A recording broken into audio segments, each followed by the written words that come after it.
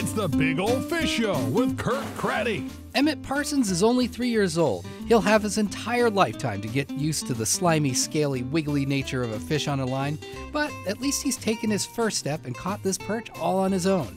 That's his dad with the hold assist on Lake Hebron in Monson. Meanwhile, Mom Kayla with a yellow perch she caught just after Emmett's. Making memories with family is one of the best things about fishing. Welcome back to Big Old Fish, the James family. Jacob, Liam, and Dad James with a striper as big as you can legally keep.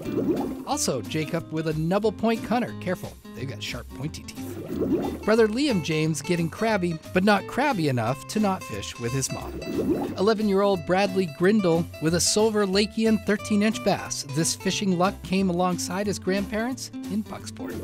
4-year-old Caden Sebastio Denbau was in East Machias when he found this Caden-sized bass. That must have taken forever to reel in. Picture it, 4th of July, Alamoosic Lake in Orland. Corbin Sanford waited for the boat parade to pass and the fish to return from their deep, secure hiding places.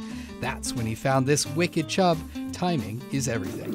5-year-old Blake actually has to counterbalance this fish. It was that big, a 20-incher he caught right off the shores of Wadley Pond in Lyman. If you got a big old fish to show off, tell me a fish tale. Send a pic or video directly to me, kirk.craddy@newscentermaine.com. And for the love of all things with counterbalanced fish holds, please put Big Old Fish in the subject line. And even though it makes all the word wizards sneeze when I say it, fishing is fun, catching is funner. Tight lines, everyone.